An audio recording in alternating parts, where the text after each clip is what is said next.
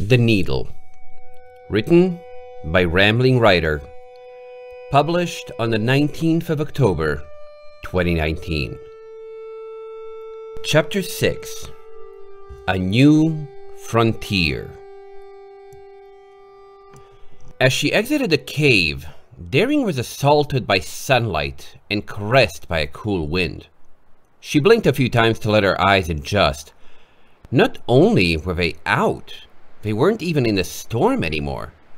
Ahead of her, lying beneath the blessedly blue sky, was a long, thin valley nestled deep within the mountains. Literally, she and Falende were on a cliff far above the valley floor, and the mountains on either side were vertiginously steep, as if the valley had been violently gouged out from the earth itself. Daring looked up and down the sides of the valley, but she couldn't see any easy passes. Nothing was getting into the valley without passing through the cave behind her, at least on foot. The ground was dotted irregularly with trees for minimal cover, and a river or stream, it was hard to tell from this height, wound its way down the valley like a glittering ribbon.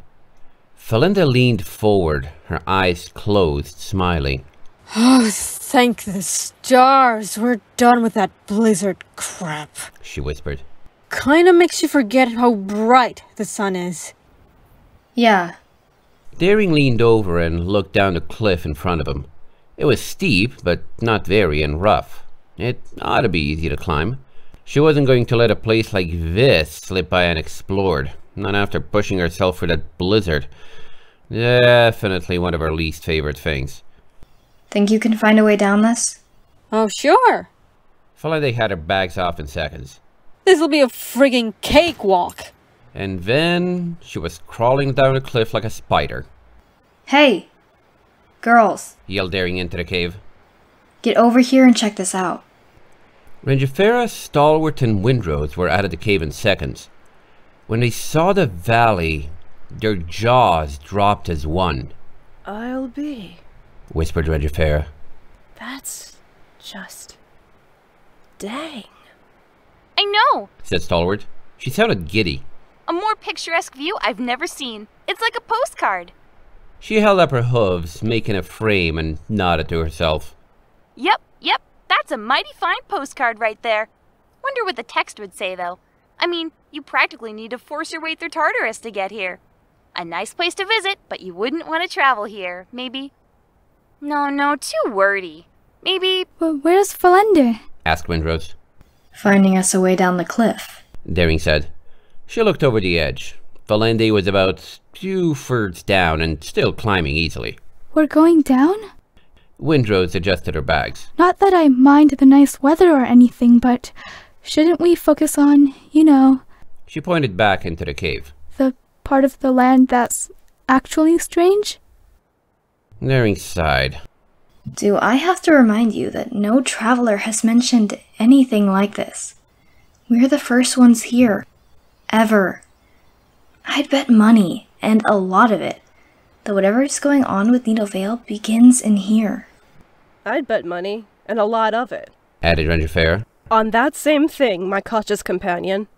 Strange blizzards hiding a cave at the very end of a valley, complete with a skull on the wall that leads to a whole nother valley. Suspicious is what I'd call it. Maybe whatever's going on with Needle Vale is meant to protect something in here. She gestured across the valley with her spear. That's a pretty big leap, Windrose said, her voice a touch accusatory. You sometimes have to make those leaps, said Rangifera, shrugging. We don't know a thing yet about this valley. And besides, Stalwart piped up. look at how beautiful this place is. You'll get paid for hiking through some of the most spectacular land in Equestria. We're not in Equestria, Windrose muttered. Oh, you know what I mean. Stalwart waved a hoof dismissively. Really, what's not to like about this? Especially after the blizzard. And you're complaining about... what, exactly? Getting off track when we don't even know what the track is? Shut up! Snapped Windrose. I get it. Stalwart kept talking, but Daring tuned her out. From the looks of things, so did Windrose and Rangifera, as everyone took a seat to wait for Falende. Daring looked over the valley again, still in awe at the sight, before stealing a quick glance at the others. Stalwart either didn't know or didn't care that nobody was listening to her, the latter, more likely, and Regifera was taking the view as if she was an artist committing a scene to memory to be replicated later. But something new was up with Windrose. Her expression started out neutral, but then it slowly became confused, then concerned. Hold up. I just realized there's nothing out here on any map. She said, frowning. Just mountains. You'd think a few passing Pegasi would have seen something like this? I mean, look at it. It can't be that hard to miss, can it? Daring chuckled. And that's a bad thing, why? I don't know. Admitted Windrose. But it's kinda ominous, you know?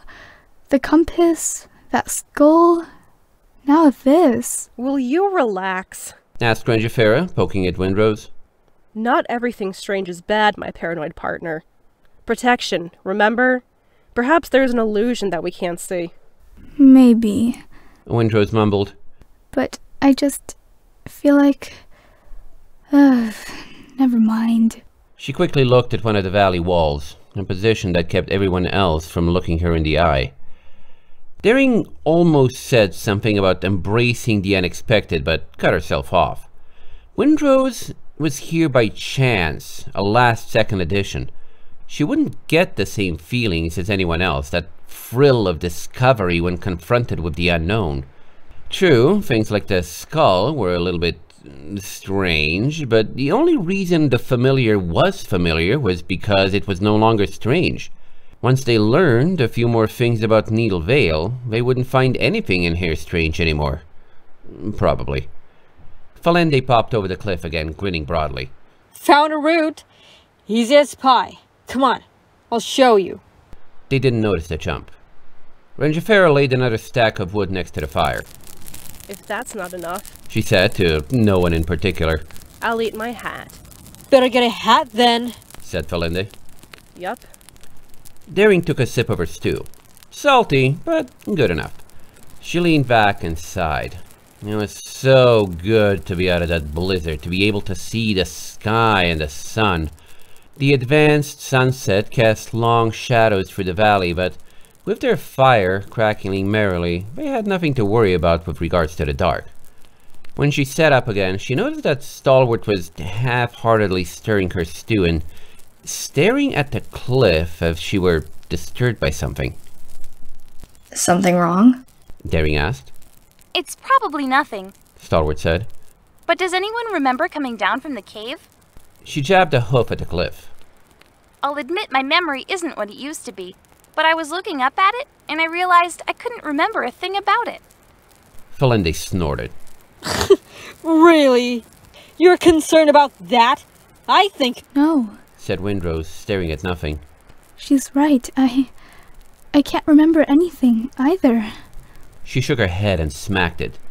It's like there's a hole in my memory. More than just the cliff, even. And now that Daring was actually paying attention, the gap was so glaring she couldn't believe she'd missed it. Falende had just returned to the top of the cliff, and then she was sitting here at the fire with no in-between state. She examined her surroundings. The forest was unfamiliar, the trees strange and patchwork. Why hadn't she noticed that? The cold wormed its way into her furs and clawed at her skin. I've got the same hole in my memory, too. Said Regifera. I was getting ready to climb down, then I was laying out on those logs and... She blinked twice. Wait, what if... Son of a gun! She bolted for her supplies and tore through the bag like it held a bomb detonator. Whenever she found one of her meal packs, she put it on the ground, laying them out in neat lines. You think she's overreacting? Falende whispered to Windrose loud enough for everyone to hear. I think she's overreacting. I am not overreacting! Regifera nearly screamed. She actually sounded scared. She wasn't taking out any meals anymore, but whatever she was looking for, she hadn't found it. Then what's the matter? The matter, my dismissive dunce, Yelled Regifera. is that we've only been on the road for 2 days. She stepped away from her bag, a haunted look on her face made even worse by her scars. But I've apparently eaten 5 days worth of food! After a single, shocked moment, everyone ran for their own supplies. Daring rummaged hastily for her pre-made meals, pulling them out one at a time, sweating in spite of the temperature. Unknowingly missing a few days' supplies could doom them out here. How many days ought she have enough food for? They'd packed for 20, been traveling for 2, so 18. 1 day, 2 days, 3, 4, and soon she was at 16, 17, 18, 19. She counted again. 19. Daring stared at the extra bundle of food. Where it had come from held a lot of implications, none of them pleasant. Girls? She asked, trying to keep her voice level. How many days do you have enough food for? 15, said Rangerfair promptly. 18. Windrose said. It was hard to tell what emotion she was feeling from her voice, some strange mixture of confusion, relief, and guilt. 17. Felinda said tightly. And 16 for me. Said Stalwart. Huh. That's strange. I wonder why we all have different amounts. And, we all have enough for everyone to have 17 days worth. Strange indeed. They quickly redistributed food so everyone had an even amount. So, Daring said, staring at the fire. on the one hoof, we're in unexplored territory where we could find just about anything. On the other, that includes sudden, probably magic-induced amnesia.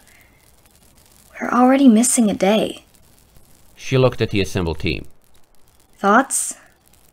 Windrose slowly raised a hoof, quickly lowered it, quickly raised it again, slowly lowered it again. Yeah? Daring said. Well, it's... Windrose ruffled a mane. You all already know what I'm gonna say, right? Give up and head home. Grunted Rangerfair. Yeah, but this time, just think about it. Said Windrose. She stood up and started pacing. We just climbed down a cliff and lost a day for no reason. She swallowed. I'll admit, I was being a bit of a wuss back in Needle Vale.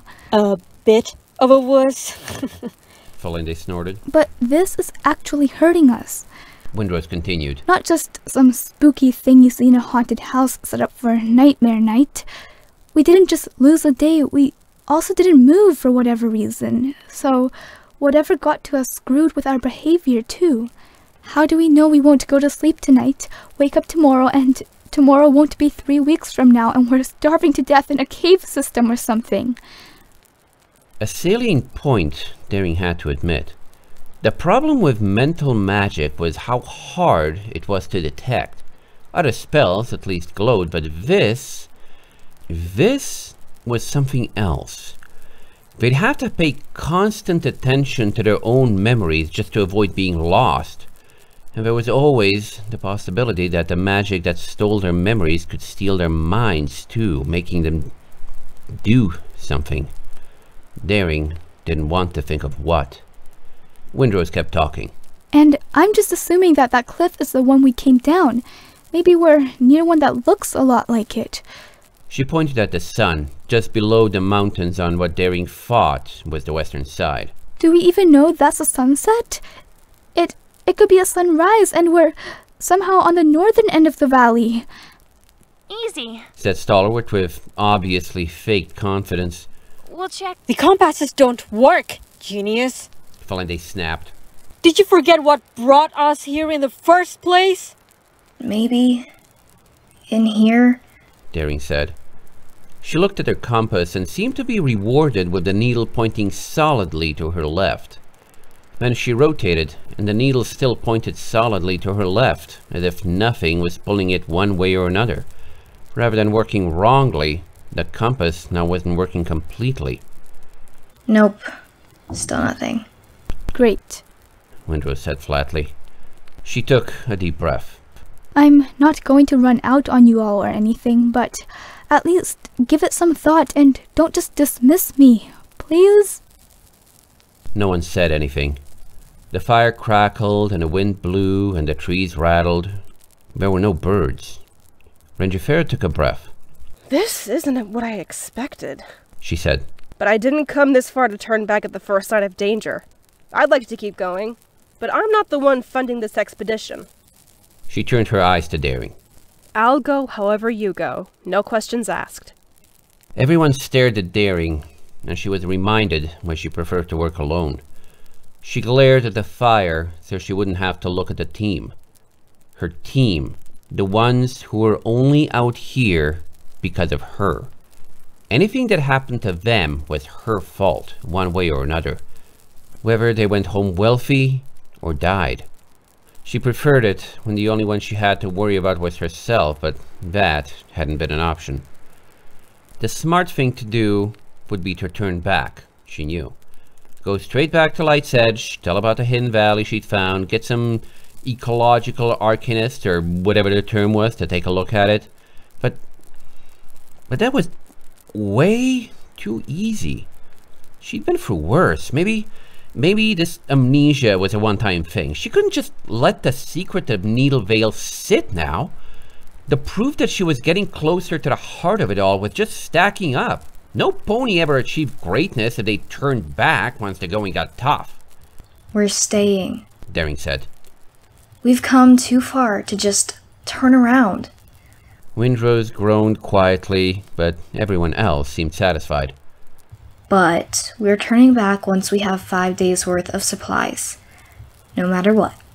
I don't care if we're at the base of a temple made of solid gold when that happens. We're going back to Light's Edge. Something, at least, mumbled Windrose. And try to keep track of your memories. Daring cringed at how strange that sounded. Review them every now and then.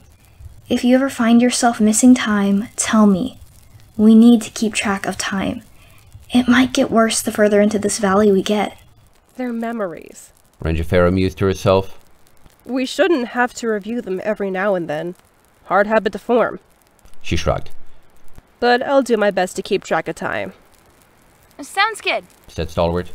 She craned her neck and looked at the sun. And, the sun's just a little bit lower. That way's west. So we are at the bottom of the first cliff. Daring wasn't sure whether that was reassuring or not. Right, she said. We'll pack up and head north tomorrow morning. Nothing more was said for a while.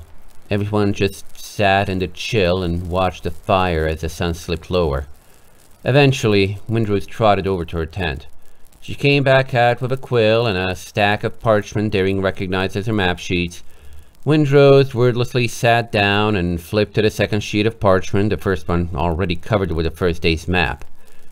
But instead of drawing anything, Windrose froze. After a second, she said, Okay, that's creepy. She held up the sheet, showing a rough sketch of the area surrounding the campsite. I know I made that. I recognize my sketching style, but I can't remember any of it. And she fanned back through some of the other sheets. Yep, I also drew out the part of Needle Vale we went through earlier, and the cave. She sighed and rubbed her forehead, muttering something under her breath. Daring sympathized. Windrose got up and said, Going to bed. Wake me if something else goes wrong. Good night. She vanished inside her tent. Going to bed sounds good, said Rangifera, standing up. Good night. Rangifera, Stalwart coughed. remember the wolf-repelling spells we discussed this morning? Yesterday morning. Let's get to work on them. Right. Rangifera said with a sigh. Sure. They put their heads together and started talking magic. Daring and Felinde looked at each other for maybe half a second before Felinde mumbled something and vanished inside her tent. Daring gave a few reassuring words to Rangifera and Stalwart before going to her own tent. A quick moment of looking found her journal and she flipped to where she'd left off. The only entry was from the first day of traveling. Yesterday's page was still blank. Hesitantly, Daring put quill to paper and began writing. I don't know what to make of today because it wasn't just today. That night, nothing bothered them as they slept. It was a small comfort. End of Chapter 6. Featuring Cloudy the Leopard as Daring Do, Felicia Wang as Windrose, Nadira Jihan as Falende, Notorious Dogfight as Rangifera, Quinch as the narrator, and Rainbow Star as Stalwart Shield.